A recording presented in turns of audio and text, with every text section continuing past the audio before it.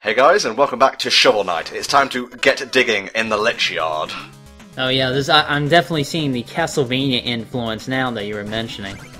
This has to be one of my favourite stages in the game, from like level design to music. The music is called La Danse Macabre, and according to the Shovel Knight wiki, apologies for butchering the French language, by the way, La Danse Macabre, or Macabre, roughly translates to the Dance of the Dead in French. Danse Macabre, or Macabre, is an artistic genre of late medieval allegory on the universality of death. No matter one station in life, the Dance of the Deaf unites all. The Danse Macabre consists of the dead or personified deaf summoning representatives from all walks of life to dance along to the grave. Yeah, you know, everybody's a terrible dancer when you think about it, and it'll kill you in the end, so don't dance ever. You have a different outlook on life to me, and I'm gonna leave it there. It's probably for the best, yeah. I'm sorry. It's always the music I end up squeeing about, but I suppose we should talk a little bit about the level. It's got spooky things, skeletons by the truckload, it's got ghosts, which I have a lot of trouble killing. I think you need like a specific item to do them in. How do you deal with the ghosts? You know, I pretty much try to not have them come out as much as possible. I have to say, this level definitely has more annoying enemies than King Knight. You know, with the ghost being one thing, and then there's those frogs that electrify themselves, and they often jump into your face. Those guys can get pretty annoying. So many fucking retakes because of those guys. And this is where the Chaos Orb comes into play. Yeah, there you go. See, the best thing about the Chaos Orb is that because it bounces, especially off the walls, you can hit targets and do, you know, multiple hits and do more damage, which I always found really useful against the ground-type enemies. So instead of me floundering and looking at my notes, how did you fare on your first visit to the Lich Yard? Regale me with the tales of slightly younger THD. Slightly younger? You know, I only played this year, I think, so I wasn't really that younger. But, I don't think I had too much of a problem with the stage. Like, I kind of worked out all the kinks and how bad I was playing on, you know, the first level, and maybe a bit of King's Knight. I think I actually beat this one first. So, other than that, I didn't have too much difficulty, you know, like I said, except, of course, again, the pits. The pits are always what do you in Shovel Knight. Very satisfying. I'm trying to remember if I ever went for this one. I guess the most annoying thing about Shovel Knight in terms of the enemies is always the aerial ones. Like, these ghosts can give you some problems, they're okay. What I hate the most are the enemies that... They're hard to describe, they're like chompy monsters that zoom in on you. Do you know the ones I'm talking about? Yes, I think they first appear in the Explodatorium, which is the Plague Knight stage. Yeah, so we'll definitely talk more about those later. This part in particular is really kind of hard to navigate if you don't know what you're doing. Well, you couldn't have a spooky stage without, you know, lightning flashes, that's how you get across platforms and so on kind of sections. Yeah, that's true, and, you know, more pits to deal with. Oh, don't forget weight puzzles. Again, you want to be careful, because that can sink below the water, and it will count as a pit, so you gotta watch out. Ah, sparkles. It indicates places where you can fish. Unfortunately, I already have a full, you know, tankard or chalice of ichor, and there is a chance you can dig up a disciple of the Tribal King, and he will offer to refill your chalice. Unfortunately, mine's already full, so yeah. At least here, this stage has actual water, because that makes sense to actually fish in. I have no idea what a disciple of the Tribal King is doing swimming in these no doubt nasty-ass waters, but that's just me. You'll notice spikes down there. Much like in Mega Man, touch one, you'll die instantly, so have fun with that.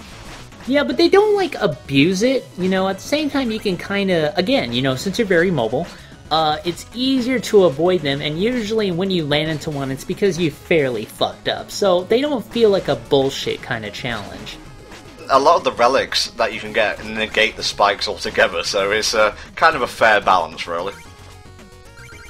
And I understand that maybe some people might have a problem with that, because even though it's a callback to the retro aesthetic, it's definitely geared towards a modern gaming crowd. Yeah. So, some people might have a problem with that, but again, not having lives, I think, really does kind of help.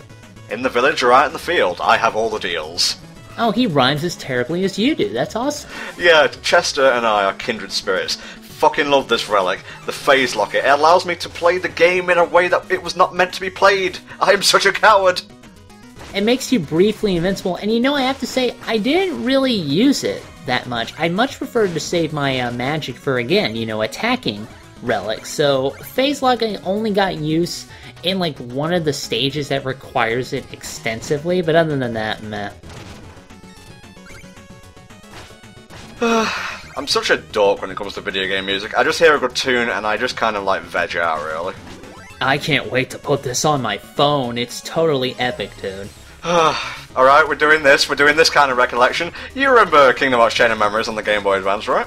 Yes, I remember that. I played it, remember? Yeah, I recorded the credits music on my phone, and I listened to it time after time because I liked simple and clean.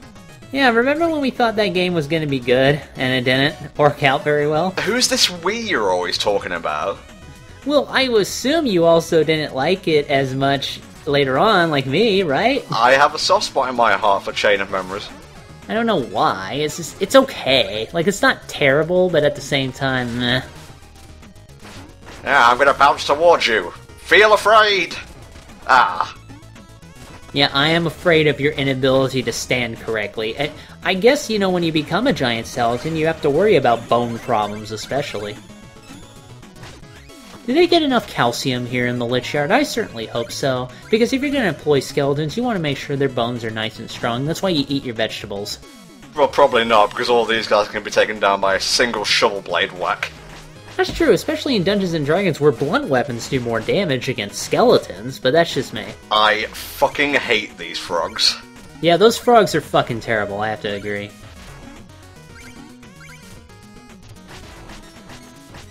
Good use of dark sections, though, in this level.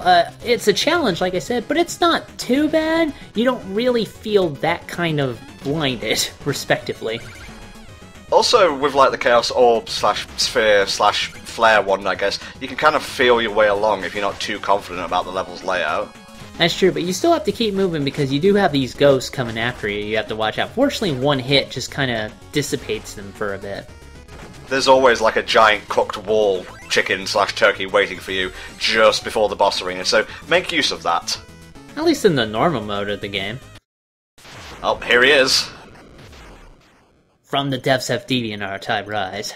Here is Specter Knight's bio. In life, Specter Knight was a cruel and cunning warrior, and although his blood is now icy cold, he is no less formidable as a phantasm. The most begrudgingly loyal knight of the Order, Specter Knight follows the Enchantress only because she is capable of magically extending his undeath. Clutching a grim scythe in his shriveled claws, Specter Knight commands his weapon with uncommon cleverness, and his next target is Shovel Knight. Pros: tattered crimson cloak, supernatural scythe, immortality. Cons: overly sentimental, tries too hard to act cool.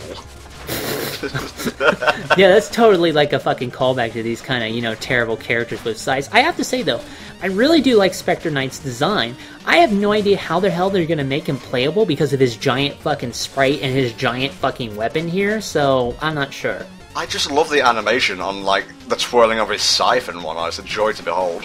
Yeah, the animation is really good for this game, especially considering the limited capabilities they were deliberately aiming for. But, you know, it's not a complete NES kind of game. They do have those modern graphical techniques and, you know, more frames of animation, obviously, to work with. Here you can see me realise, oh shit, I've run out of magic, so I just decide to play it normally. My strategy for this fight was basically just to use the flare one to kind of distance myself, and again, use the pogo, because the normal slash, the hitbox is so weird on that, I could not reliably get it to work. It was probably because I sucked at the time, but at the same time, you have a lot better luck with the shovel drop. His boss music is called The Apparition. As I mentioned last time, you should probably be noticing a pattern for the episode titles right about now. All I have on my notes for the boss strategy is possibly the toughest boss yet. Thanks, Past Tom. There you go. It should be known that when he flies at you, you can reflect him back.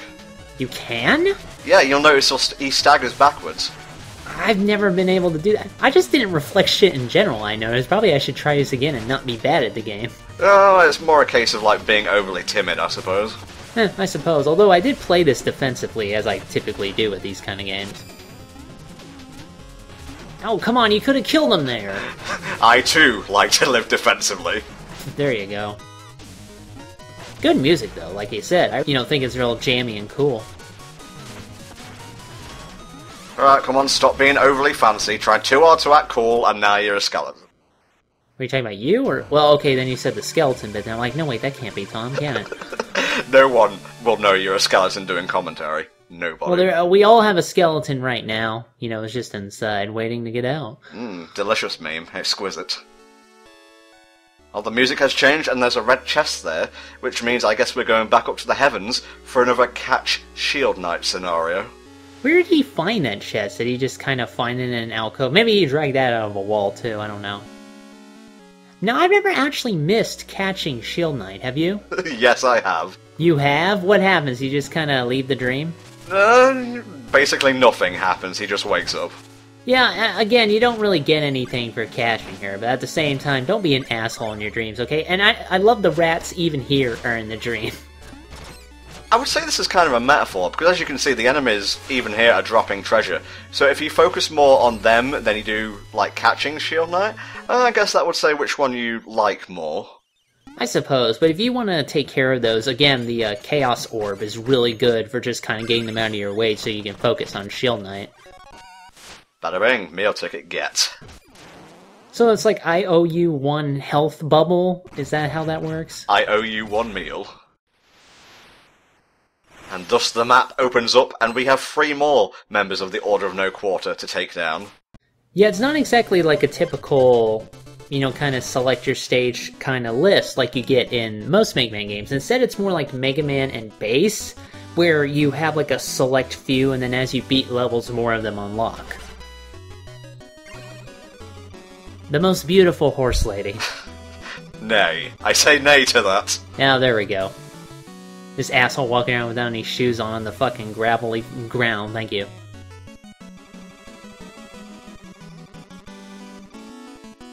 I probably won't be showing off much of the sound test, but it's nice that the Bard has something to do. He's so happy that you brought him a coupon where you don't pay him at all to make food. Zounds, finally something to do in my life. This Magicist, however, the Magic Lady, I'm not even going to try and pronounce that. She actually has more of an important role in Plague of Shadows. We're deliberately trying to hold off on any trivia for that, just so we have stuff to talk about in Halloween. Yeah, that's true. Although that's going to be quite a while from now, and I really did enjoy Plague of Shadows. I have mixed feelings, but again, save that commentary for later day. Is that just like a fucking mayonnaise sandwich? I think it's more like an egg sandwich, which, you know, give you protein. I say this as somebody who's been working on bulking.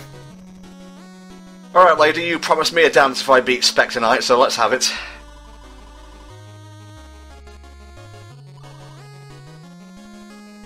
And we're off. It's great.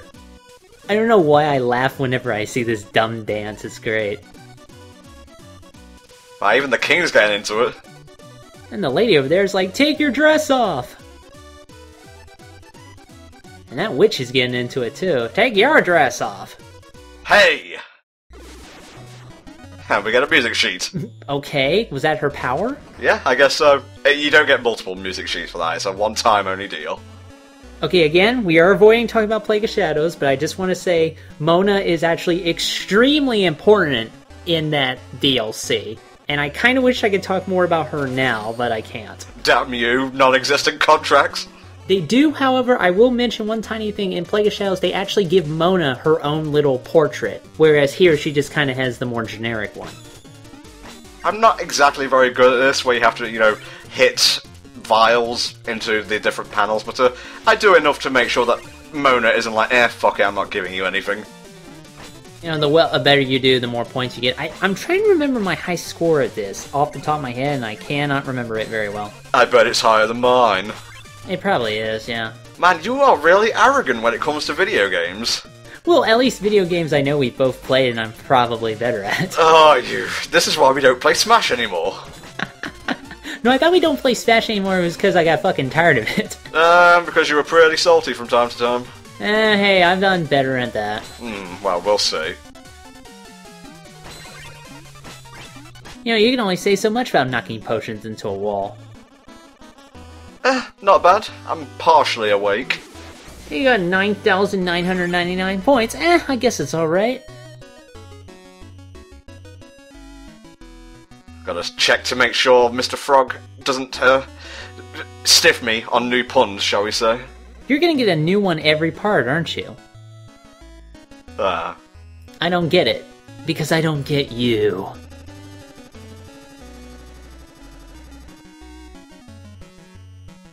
I'll take them from you first and then stiff you on the price. That's exactly how business works. Yeah, it's kind of weird that you have to pay for the relics that you find in secret areas, but I guess they had to give you a way to burn through your cash.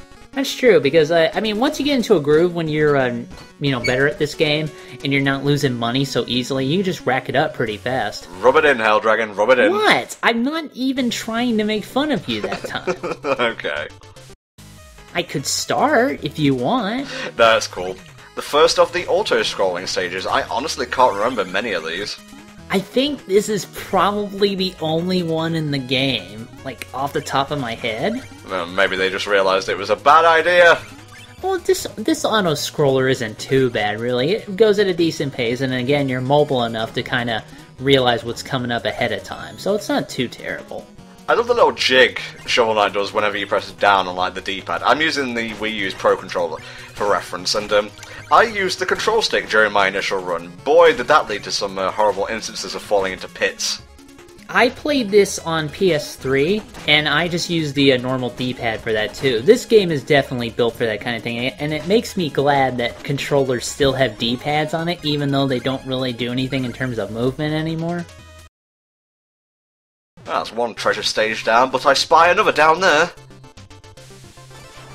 I wonder what we're going to do in this forest. Oh, Hell Dragon, you sassy bitch. If only I could obvious hint, I could get it. This is a relic stage, and what we're gonna do, we're gonna use the phase locket to totally pwn it, yo.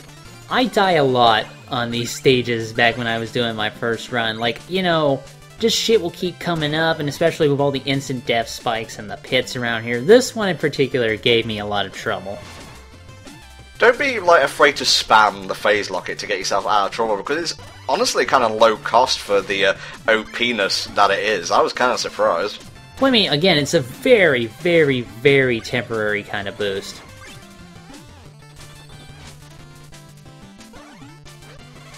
We're just going to ignore that guy down below. Don't worry about it. I'll just chain spam this over and over.